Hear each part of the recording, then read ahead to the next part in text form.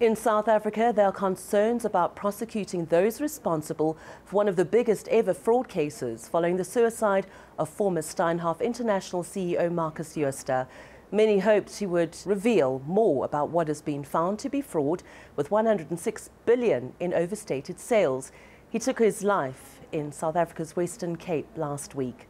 Around 200 billion rand was wiped out in share value after Jooste resigned and admitted there were problems and then failed to answer the company's board.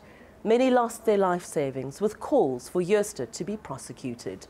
BGTN's Ray White spoke to Rob Rose, the author of Steinheist, to find out more.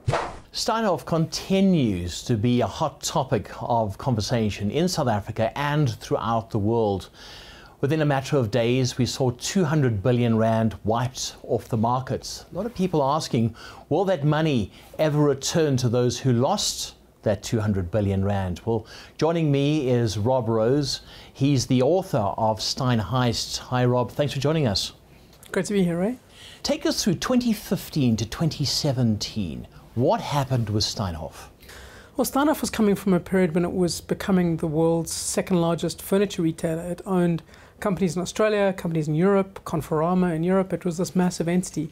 It had bought Pepkor in South Africa, which included Pep and Ackermans and some of the biggest brands. So it was a monster.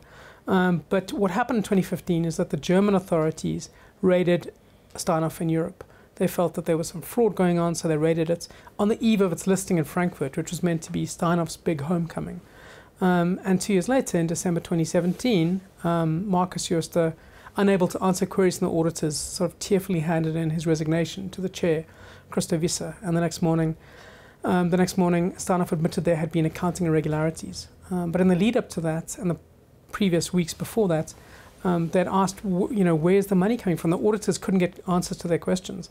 And the auditors said to Christo Wiese, who was the chair at the time, do you know that your management has been defrauding Steinhoff of many millions over many years? And the company was shocked by this, but it turns out that was the case. So the executive reports to the board, and like you said, we've got Christo Wiese. How is it that he knew nothing about what was going on? Well, Ray, that's a very good question. I think it's not just Christo Wiese, it's the board itself. You have 3 accounting PhDs on Steinhoff's board, and they have an accounting scandal. This is probably the most well-resourced board in South Africa. It's a superstar board. You have people like Johan van Zyl, who was the former CEO of Sanlam. You have Steve Boyson, who was the former CEO of ABSA. You have really fantastic people on this board, and yet all this slipped through. When you ask Christo Wiese about this, he will point to the fact that all the regulators also let it slip through, that the auditors also let it slip through, that the bankers who lended money had been through the accounts and didn't pick this up. So it seems like a massive failure at 1,000 different levels. Yeah. When did this start? Let's go back to 2015. German authorities, they get involved, they start investigating. Did it start back then? When did the rot start? So the rot started long before. A report by PwC, the forensic auditors, said that what had happened is that Steinhoff had defrauded, had created fictional profits of, it was something mammoth, it was 106 billion rand over more than a decade. So this is from 2010, 2011. And the charges in Germany recently against certain of those Steinhoff executives date back to 2011.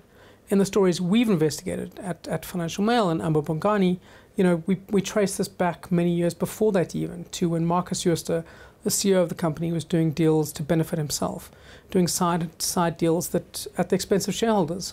So it actually went back long before. It seems like a long-standing pattern of illicit behavior at Steinhoff.